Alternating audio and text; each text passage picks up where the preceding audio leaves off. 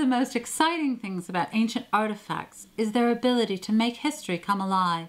We asked a group of students from Thomas Whitham's sixth form in Burnley to work with us in the John Rylands Library to imagine daily life in Roman Egypt. We've got in the John Rylands collections written sources, papyri, and in the Manchester Museum we've got wonderful portraits that were inside the cases of Egyptian mummies. And these two sources that we have actually are from the same period. They're from the Roman period. And so what we have in archaeological excavations were mummies were found that were in traditional Egyptian cases, but once you got inside, you would see a Roman-style, Roman period portrait of what looks to us like a Roman person.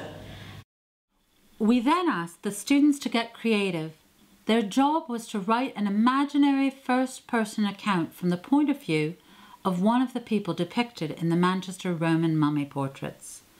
We asked them to draw on what is known about the portraits, what they had learned from the Rylands papyri, and also their own experience of living in a multicultural society.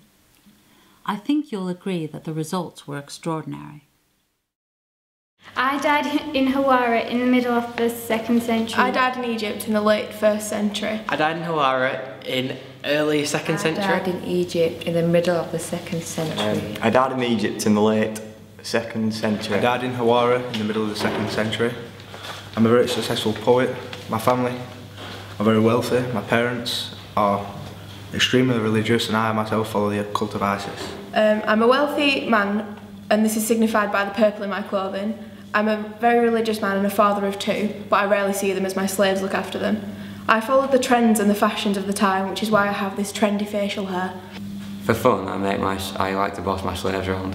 The portrait shows me younger than I was. I am Olivia, an Egyptian woman who hails from a wealthy and prosperous family. My family consists of my parents and 4 younger sisters. My age is 25 and as you can see, it is not a suitable marriageable age. I'm part of a popular band from the mid-2nd century. I'm the bloke on the drums at the back. I follow no religion, but I try to keep that on the down low, so not to upset society.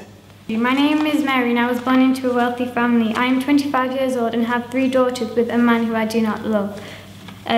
When I was younger, my mother died and she was religious like my father, which I find hard to understand because I do not believe in a God. This portrait was done as a tribute by my family. It was done when I was 31 years old, after I just made my fortune.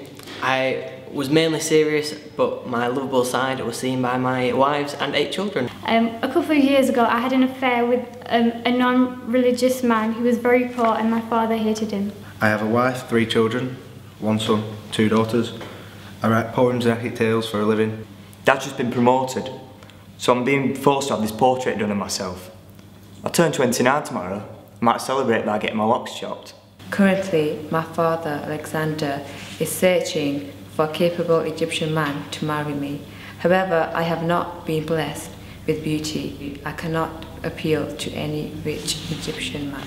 I had this portrait made so that I could be remembered as the youthful, wealthy and handsome person that I was.